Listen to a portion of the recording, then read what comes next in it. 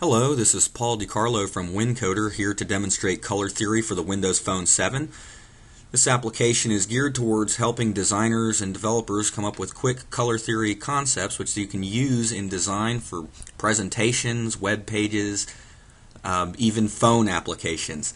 The application begins with a simple animation of the primary colors. By rotating the gray sphere in the center of the screen, you can see different concepts such as the secondary colors and the tertiary colors.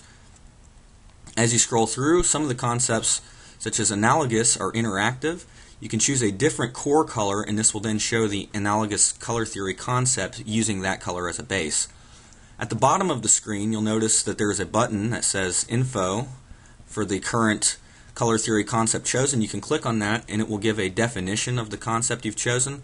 Also, some of the concepts contain quick little tips for how to incorporate into your designs, such as things that work, don't work, why they work, etc.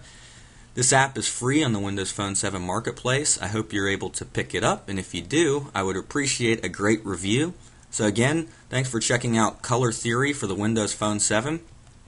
I hope you're able to use this app in your design endeavors, and thank you very much for checking this out.